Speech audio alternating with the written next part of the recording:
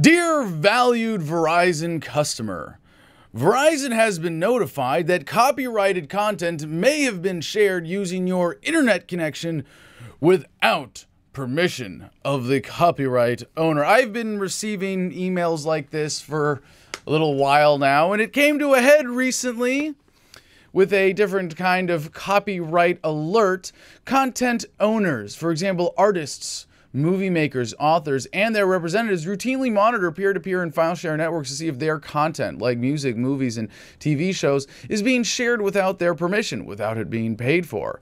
If they notice somebody sharing their content without their permission through a Verizon account, they inform Verizon by sending us a notice along with information about the copyrighted work and the Verizon internet address of the computer sharing the content.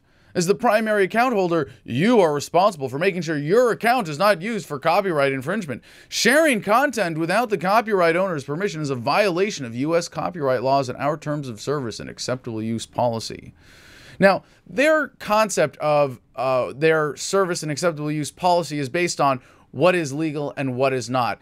And Verizon is basically the kind of company that would say if the government made it, I don't know, just for an example, legal to kill Jews, something like that. They would say that no, if you do and it was illegal to like speak out against that, they would say, you know what? Well, it's if you speak out against a wrong law, if you use speech, digital communications to protest such a thing, and that protest is illegal, yeah, we're just going to have to say that's against our policy, and we're going to cut off service to you, and we're going to report you to the authorities. So what was shared and when? File name, Sons of Anarchy, yada, yada, yada. First of all, this did not happen in my house. This did not happen on my internet connection. We've asked everybody who could have possibly downloaded such a thing, and it didn't happen. It must have been a glitch in the matrix, right? A glitch in the matrix of bullshit known as intellectual property on the internet. But I would never watch a show that doesn't or pretends to not know the true definition of the word anarchy in the first place. But this is a really important tripping of the copyright alert system, because it's an example, and there are many others now, and this is a relatively new phenomenon. This started February 27th, according to the Verizon policy blog. But they want you to know, did Verizon give the content owners my personal information? No. We needed your credit card information, and we needed some personal data in order to hook you up with the service, but we don't share it with anybody unless it's the government. No, we will not share your personal information with the content owner without either your permission or the receipt of a court order or subpoena. So if the government wants it, they can have the information. Then it's okay. If they're pointing guns at us, we'll just go along with whatever they say. Yeah.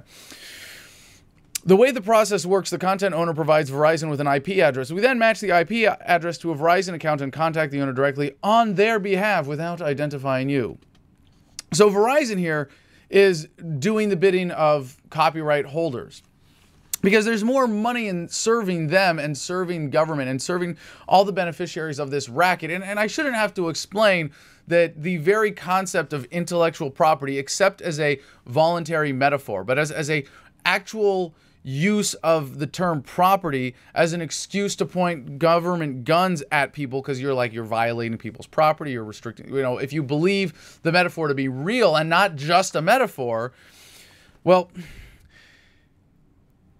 I don't even know where to begin with this. My internet was cut off, actually. I shouldn't say it was cut off, because I was still able to contact Verizon and watch their wonderful informational video.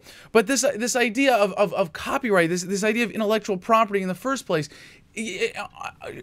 with any critical examination, should be revealed as just obscene.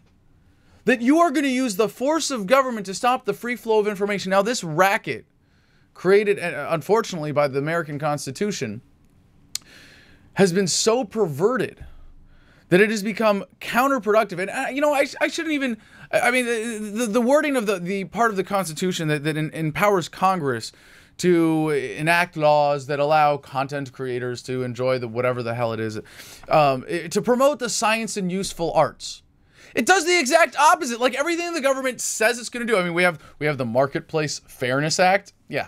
everybody gets screwed over fairly, and the same people that benefit from you getting ripped off benefit. So there's no fairness. I mean, just it's the opposite of what they say they're going to be doing. So I went to I did some research. I went to the Verizon policy blog for February 27. Copyright alert system, what users need to know. This is by Tom Daly, Vice President and Deputy General Counsel for Verizon. Yes, they've got lots of fancy titles there.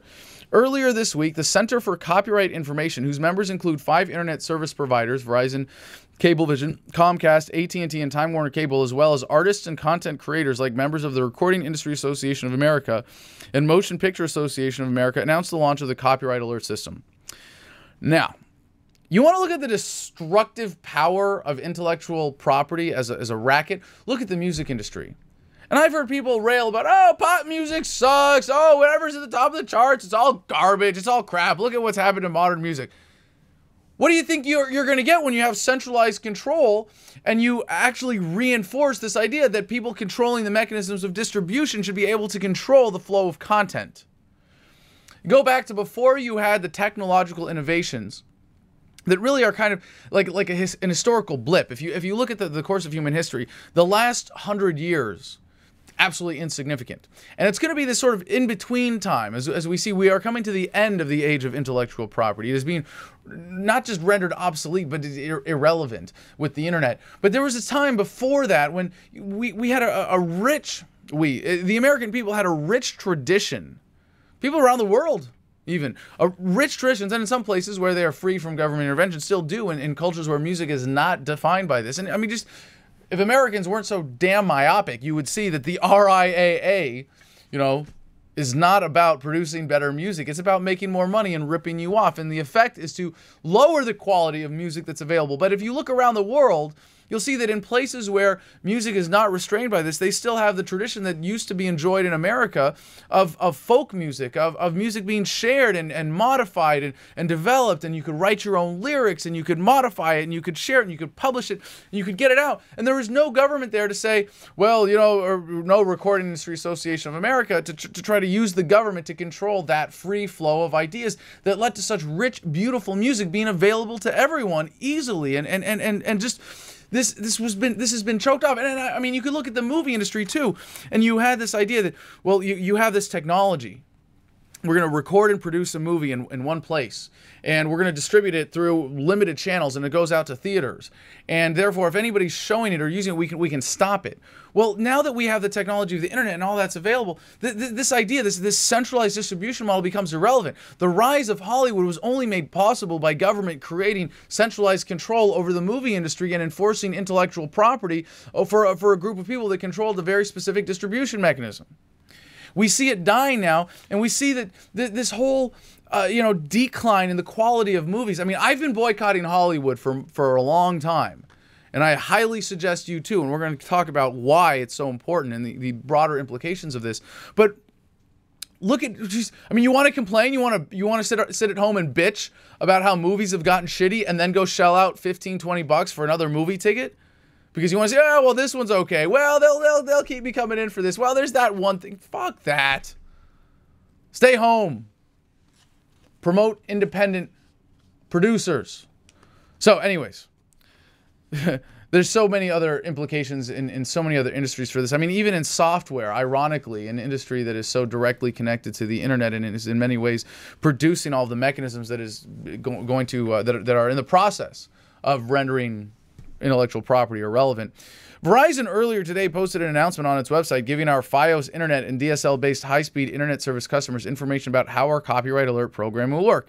Here are a few important points to note. First and foremost, Verizon is committed to protecting our customers' privacy, and we will not be sharing anyone's identity with the content owners as part of our program, unless the content owner asks the government and they get a subpoena or a court order. Yeah. Second, Verizon's role in the program is to forward to our customers information gathered by the content owners about possible peer-to-peer copyright infringement taking place on the customer's internet connection so they can take steps to address the possible infringing activity on their account. Finally, the goal of our copyright alert program is to build education and awareness around the important issues of copyright infringement and to help our customers find lawful ways to find and enjoy digital content. Now, there's also an FAQ on the Verizon website that is very revealing here. But I want to, before we get into that, I just want to point out what are they doing? They're serving the content owners. They're serving those who would use the force of government, who would point guns at you for sharing their content. Right. When you go to a movie theater and you buy a movie ticket, where does that money go? Into the production houses, into all the various corporate entities in Hollywood, and they give this money to the MPAA, Motion Picture Association of America, incidentally headed by former Senator, douchebag extraordinaire, lackey of the financial industry, Christopher Dodd. Yeah, they're using him. You remember Dodd-Frank? They're using him to lobby government to get benefits for them. And how does the government do anything? By the threat of force. The government, you have to understand government in order to understand intellectual property. Government passes laws, but the only way that they're enforced is by the threat of force. Hence, enforced. Government points guns at people to get you to follow what their words on paper are. These people are saying, we are going to make money. We are going to have this intellectual property racket going because we are going to concentrate the mechanism of production, the means of distribution, because we have the ability because of technology, although not so much anymore. And we are then going to use the guns of government to control the behavior of others to make them pay for this monopoly that we have, this quasi-monopoly. Like all the best actors, all the best directors, all the best producers, they come because they have to go into the system in order to get those best resources. The problem is that's changing now, and the equation is changing, and we are changing the equation. But there's a way that we can even accelerate this process now, and it doesn't mean banging your head against the Verizon wall here. What is the Digital Millennium Copyright Act? The DMCA was passed in 1998 by the U.S. Congress to protect copyrighted works in the digital age while providing important protections for online service providers. Get this, to ensure the free flow of information. What the hell is this? I mean, do you believe this? Do you believe the government is going to point guns at people to restrict their ability to share data, and they're saying that this is in order to ensure the free flow of information? When the government tells you it's for this, it's usually for the opposite, but at best it's a diversion. Well, okay, at best it's a distraction that is that has some validity to it, but in this case, it's the opposite that's the reality.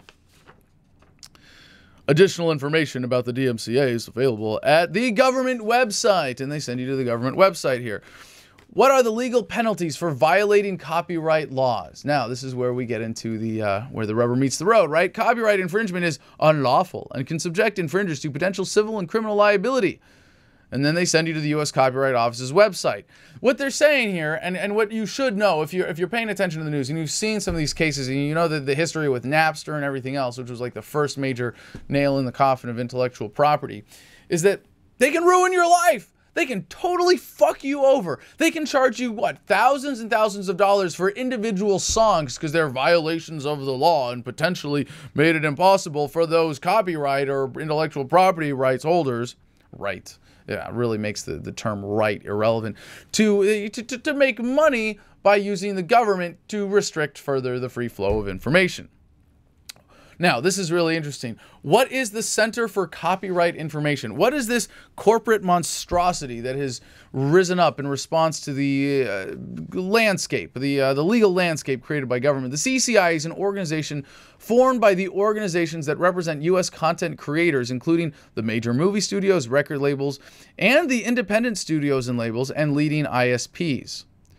So like the big guys, the big players, they're going to keep the little guys out. But they have to put this in the independent studios and labels. But not the ones that are smart enough to say, you know what, like Adam versus the Man, we're going to make everything copy left. We're going to let everything be free to use and copy and reproduce and remix and do whatever you want with. No. The CCI is dedicated to implementing a copyright alert system designed to deter online peer-to-peer copyright infringement through a series of educational messages and alerts. CCI's objective is to educate consumers about the importance of protecting copyrights in the digital environment, the risk of P2P and file sharing, and ways to get content lawfully while at the same time respecting the legitimate privacy and interests of internet users. Right. Well, if you try to educate consumers about the importance of protecting copyrights in the age of the internet, and there's an alternate narrative available through places like Adam versus the Man, guess what? It's going to backfire on you, Verizon, because people are going to share this information. They're going to realize that copyright is bullshit and that this is all a racket. Yeah, you're going to educate consumers. The risks of P2P and file sharing. Yeah, you're going to stop peer-to-peer file sharing. Whew. The organizations which founded the CCI include the MPAA, the RIAA, as well as 5 major ISPs: AT&T, Cablevision, Comcast, Time Warner Cable, and Verizon. CCI also benefits from the expertise of an advisory board comprised of leading consumer advocates, privacy and online education specialists, and technical experts. No, these are corporate and government lackeys. If you are a leading consumer advocate, well, you might be when someone throws this term at you, like, you have to question this and go, why does this smell like bullshit? What is a leading consumer advocate? Oh, the ones that we picked and attached the label leading to. Yes, no. If you were really advocating for consumers, you'd be advocating for them to be able to actually consume information and exercise the property rights of the computers, of the medium that they own that is containing that. Their brains that have that data in them. Technical experts. What can you do if you think the alerts you received are invalid? Which, by the way, I know for certain here. Our copyright alert program allows you to seek review by an independent reviewer, the American Arbitration Association. Oh, isn't that nice? The opportunity to seek review is available once you have received a 5th or 6th copyright alert from us. If you receive a 5th or 6th copyright alert and you believe the alerts were sent to you in error, or that your use of the content meets one of the other available reasons for invalidating alerts, you can request that the AAA review your case by filing an appeal, yada yada. You can file an appeal within 14 days. There's a $35 fee. Isn't that nice? If we falsely accuse you, you can clear your name by just giving us $35. Yeah. Woo. Yeah, well, okay, we'll refund it if we're wrong. If we decide that we're wrong and you're right, we'll give you $35 back. Yeah. What is fair use? Now, this is really important for an independent media producer, a news-ish organization like Adam versus the Man. We do some public commentary. We talk about the mainstream media. We use clips from major media sources every day, generally all under absolutely valid fair use. Fair use is a legal doctrine that permits in certain limited circumstances the use of portions of copyrighted material without acquiring permission. Determining fair use is not an easy concept, and the defense is oftentimes not available. Really, you're too dumb. You need a lawyer. You need to turn to the legal racket in order to determine if what you're doing is fair use. Yeah, well, fair use, it's really simple, and it's not that hard to determine what you're doing is, if it's fair use or not. Now, if you're hypothetically remixing something, they would say that's unfair use. I mean, it's bullshit. It's not even worth parsing out, because it's their bullshit legal definition that allows for because they can't say, well, if you're going to pull a clip from something for commentary, that's illegal. But they just try to make it more difficult. So, I mean, what if I was watching Sons of Anarchy in order to pull out a clip to do a review? Oh, no, sorry, too bad. Got to pay $35 and spin the dice, or spin the wheel, and hope it works out for me. Roll the dice. Can't comment. This is the thing. Like, so if I can't comment on mainstream media stuff, if I end up getting pinged for stuff like this, great. And it really doesn't matter to me. But for all the people out there that would be doing reviews, all the small independent YouTubers who are doing movie reviews, who are doing movie remixes, who are doing music reviews, who are trying to offer commentary, they can't make any money doing this. Now, this is really interesting. This racket of the RIAA is such that if you use music in a YouTube video that's not authorized, and you're trying to do a review of that song, either you can't make money on it, or your video just gets completely pulled for a copyright violation from YouTube. YouTube's the same way. I'm a part of the Google machine. I know, yeah, we make money from YouTube, but they're just another one of these corporate lackeys that have been, created by government laws that would end up rather serving government than you, the customer. So what happens if you can't comment on this, and already this is already an existing feature that is killing the music industry. I shouldn't say killing the music industry. It is opening up the music industry. It is revitalizing the music industry. If you see the music industry as just the RIAA, yeah, it's killing it. Thank God. But you know what? If you don't want people to comment on your shit, you don't want people to be able to download it to offer commentary, fuck it. You know what? You'll just be irrelevant that much faster. Is peer-to-peer file sharing risky? Yes, it can be. Aside from the legal liability for unlawful infringement described above, the use of P2P software can expose your computer and other devices to harmful viruses, spyware, and other malware that can compromise your privacy. You know, when it comes to spyware and malware and shit that I get on computers when I'm installing software, I have to always be careful when you're installing this toolbar or that plugin or that add-on or this piece of software. It's the corporate bullshit where they use the idea that you know, like even if you're installing like VLC or Avast antivirus, you have to uncheck the box that says, please don't infect my browser with all this crap that's going to put all sorts of ads up in my internet experience. That's more harmful than P2P. Although what you have in peer-to-peer file sharing, where there are copyright violations going on, is that you've created a black market basically. And so you do have increased risks. It's like, you know, are drugs violent? Well, you don't see, you know, people brewing beer, getting into gunfights. Oh, but you did during Prohibition. Maybe that would explain the violence around drugs that we see today. And maybe that would explain why you see viruses and people taking advantage of each other who are stupid when it comes to peer-to-peer file sharing. But by and large, that's insignificant. The vast majority of peer-to-peer file sharing is people who want to help each other out and provide content to each other. We're just creating this, you know, I shared the video that I had to watch. Yeah. And got some interesting comments. There's a lot of people who are eagerly anticipating the development of the mesh net, or, you know, a decentralized internet. And it's coming, people. It's coming. Like, really, all of this stuff, the technology developing now, and the way that the internet is going to be just working between individuals, not having to go through a centralized provider at all, it's going to render all of this irrelevant eventually. But we as consumers, being more intelligent, being more conscientious, can hasten this process. So what did I have to do when they pinged me for the third time? It was like, Adam, we're going to sit you down. You're going to have to watch this video before we turn your internet back on. I didn't watch it, by the way, until after I got my internet turned back on. I mean, this is an internet-based business I'm running here. You know, I can't just have my internet down and take 5 minutes to go watch a video when I've got videos to upload and I've got business to conduct. So when I was only able to go to the Verizon website, yeah, click through, there's the video. I watched it later, and I actually posted on YouTube, and I hope they fucking come after me. Yeah, Verizon, fuck you. I dare you. I ripped your video. I put it on YouTube. I'm making money from it right now because it's playing ads on my YouTube channel. Bring it. So they made me watch this video, and it says, first, you should stop downloading copyrighted material.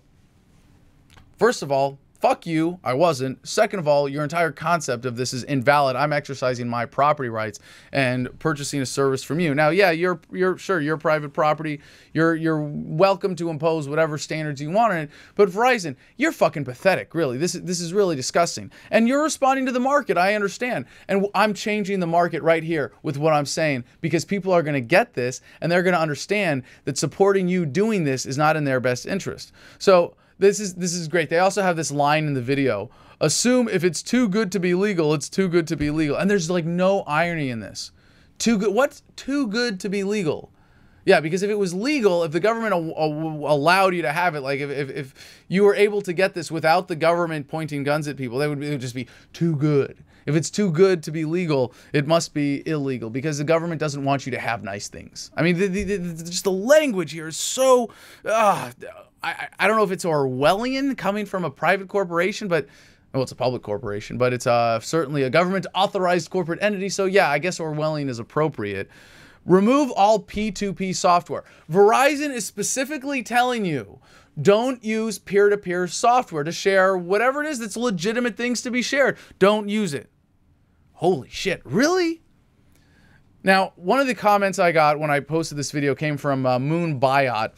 If it makes you feel any better, I got to tell the people who created the copyright alert system to their faces that they were utter morons and failures. No, seriously. I went to their public forum at New York Law School a few months ago. It was live streamed and also archived on archive.org. Basically, everyone there told them that they were assholes. It was so satisfying. Well, you know what? Moon Bayat, thank you for sharing that, and I really appreciate it. It's good to see that the vast majority of people get this. at least who are paying attention. The problem is that there's a lot of people who have no idea about these issues and are just going, oh, I'm just gonna walk out of my house and I'm gonna go to the movie theaters. I'm gonna give more money to the MPAA and I'm gonna go to the record store and I'm gonna buy a CD, or I'm gonna go to the iTunes, whatever the fuck, and I'm gonna go and I'm gonna give money to the RIAA so they can use it to fuck me over and violate my rights and point guns at me in case there's an accidental copyright alert system. I'm just gonna bow down and bend over and take it. See, we have to reach these people. We have to convince them that there's a better world possible by standing up and being a conscientious consumer in a way that fights this intellectual property racket. Dear valued Verizon customer, we are sending you this email notice because you or someone using your Verizon internet service recently provided an online acknowledgement of your third copyright alert. What does this mean to me? With your online acknowledgement, you have agreed to stop and ask anyone who may have access to your Verizon internet account to stop any infringing activity that may be associated with your account. Will you share my information with anyone? No. Only if the government asks. Now, there's another comment on the video I posted, and if you want, you can check it. We'll include the link to this video from Verizon. I mean, it's so insulting. They talk to you like a fucking child. Dak is back wrote, fuck Verizon, someone needs to start up a pirate-friendly ISP. I nominate Kim.com. He has the funds and the technical know-how. And you know, it's great. Thing is, I don't have a choice, and this is a real problem because I run an internet-based business. I'm more or less, by the nature of that business, forced, I should say, choose in order to conduct the business the way that I have to here in Herndon, Virginia. I don't have an option. I don't have a better choice. Although, here's the thing, Verizon. Here's the real fuck you. Sooner or later, even though you enjoy a corporate monopoly in certain ways, yeah, I should say, and it's sort of corporatist oligopoly that you've got going on with your 5 major ISP providers, because there are too many barriers put up by government to overcome the regulations to compete with you. If I could start my own company that would do this, that would say, yeah, we're going to be an internet or we're going to be a government-free ISP. I could get tons of business. People would love it. Everybody loves to be able to communicate without having guns pointed at them. Imagine that. It was one of the things we're seeing flourishing in the age of the internet. It's really beautiful. And I actually said that if Kim.com started an ISP, I would pay double what I'm paying for Verizon right now. This is how we change the market. This is how we change the incentives. Now, are we going to get Verizon to be rendered obsolete? Maybe not by this, but if as conscientious consumers we can change the terrain by changing the market for information, we can make it that much harder. And you know what? In a way, like I said, the internet is killing the concept of intellectual property anyways. The racket is going away. It is being rendered obsolete because with the distribution that is capable through the internet, these centralized mechanisms of distribution are no longer relevant. The things are, it's going away, people. Like we just put another nail in the coffin. And I have a feeling that technology is actually really going to have a leapfrog and render this obsolete. Like we're going to have either the mesh net or we're going to have just some portable box. You're not going to have this silly thing hooked up to a wire that goes into a box in the wall that goes into some centralized network. All that's going to be rendered irrelevant. But the faster that we can disempower companies like Verizon by not promoting their sponsors, and by this I mean the copyright holders, stop paying for content. And I don't mean don't donate to Adam versus the Man or stop buying our shirts. No. I really appreciate the support, but support those who don't point guns at you to get money from you. How about that as a conscientious consumer? So it doesn't matter if they suggest that I do this or that, because I didn't do it. And lots of people are, in terms of downloading Sons of Anarchy. I probably downloaded tons of copyright data, though. I legally, illegally, I don't care. Doesn't matter. It's data. It's information. It's something that I can access. It's coming to me. It's something that I'm doing through peaceful use of my property. Now, if you don't fully reject intellectual property, then you're never going to understand this. And this is really key. Because you can only believe in one of two things and be intellectually consistent, either real property or intellectual property. Either you own yourself and real physical property trumps the imaginary intellectual property, or you don't own yourself, and if you have an idea in your brain that someone else came up with first, they can point guns at you to stop you from using that. The world becomes much simpler when you have the intellectual integrity and the courage to look at this thing honestly. And you know what? It wasn't an easy issue for me to understand. You have to really wrap your brain around this and get past this ingrained propaganda. And you know what? Younger people get this easier than older people because they haven't been subjected to the propaganda their whole lives, that intellectual property is some kind of real property that's been so ingrained, especially in Americans' minds. Not so much in other countries that don't have this racket as ingrained, but generally in most industrialized or developed countries, we have this racket. We have this ingrained bullshit that we have to rid ourselves of. And as content producers like myself, we have to stand up and say, we are going to outcompete these assholes. We are going to provide our content for free. We are going to survive on the donations and the goodwill of people that want to see us continue to produce what we produce. And just look at crowdfunding. You see the way that you don't have to go to market studio heads anymore. And by the way, I was listening to the Adam Carolla podcast, doing research the other day, and he was talking about movies that he's done and how much it was terrible for him to have to go and suck the dicks of okay, he didn't say it that way, but to go kiss ass of all these movie company executives. They don't want to make his movie, when all he has to do now is turn to the internet and say, look, do you want to see this movie being made? Chip in, and we'll actually send you some goodies. We'll make it worth your while, and we'll produce content that the market demands. Not that these centralized assholes are thinking is the best to ram down your throat. This is why what we see out of Hollywood is so much bullshit propaganda reinforcing the government narrative and the existing social paradigm. There's no change. There's no challenge. There's no evolution out of the movie industry. It's just the repetition. It's just the ingraining of the current paradigm and the greater dependence on government that they want to imbue in you, because that's how they make their money. If it wasn't for government, Hollywood wouldn't exist. But it needs you, the consumer, also. And so we need you to make this happen faster, to be a smarter consumer. So what's the answer? Aside from being able to look at it this way and see past the propaganda, and it, you know what? Little itty bitty caveat on this. It's true that you can have voluntary restrictions on the use of data, and you can have contractual agreements, and you can have trade secrets, but you cannot use the force of government to restrict the free flow of ideas and call yourself a moral person now, having heard what I just said. Boycott Hollywood, all claimers of intellectual property, be a conscientious consumer, support content creators who live up to the promise of the internet, and we will drag the corporations that for the time being may be necessary along with the development and evolution of humanity and the market, kicking and screaming if we have to. So what would the media landscape look like without shitty pop music and Hollywood movies that insult your intelligence? Well, it would look a lot like what we see on the internet when you are a properly informed consumer of content. But if you don't want your intelligence insulted, start being a smarter consumer and stop being a sucker. And if you're going to share movies, if you're going to share TV shows, hey, maybe you can beat the copyright system by putting the Adam versus the Man logo, somewhere on the screen. Maybe it won't be recognized by their little copyright alert system. Who knows? But at Adam versus the Man, we will never, no matter what you do with our content, never, ever threaten your rights or send the government after you. Non-interventionism is the opposite of isolationism. How so? So does every other person. No. Do you not support our military? Do you want to get nuked? Do you think the active duty troops supporting Ron Paul are nuts? Evidently.